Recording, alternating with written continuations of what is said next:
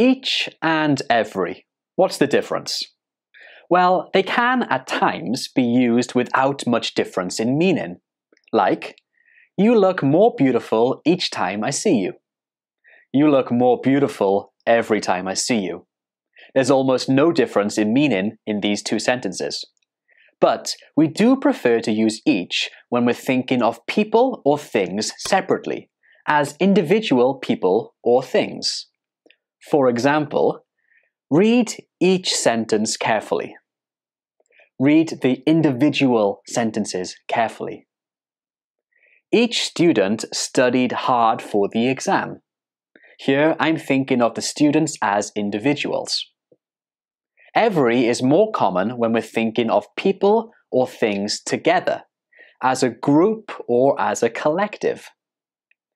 Every patient came from the same city. I'm thinking of the patients as a group. Every child got a present from Santa. Again, I'm thinking of the children as a group, not individual children. So the main difference is all to do with the way you think of something, as individual things or as a group. But there are some more differences, and here are 3 more. When you're talking about 2 things, you have to use each. But when you're talking about 3 things or more, you can use each or every.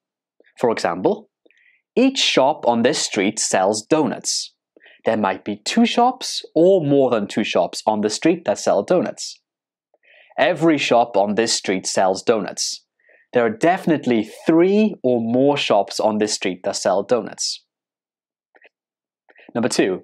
Each and every are normally used with singular nouns, but you can use each with plural nouns. However, it must be followed by of.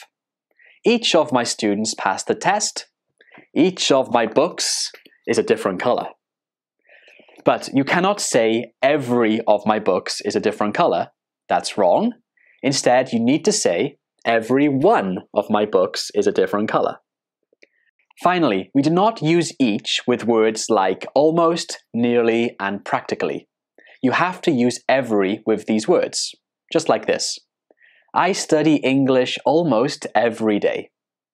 Nearly every student was late to class. She's broken practically every record at the Olympics.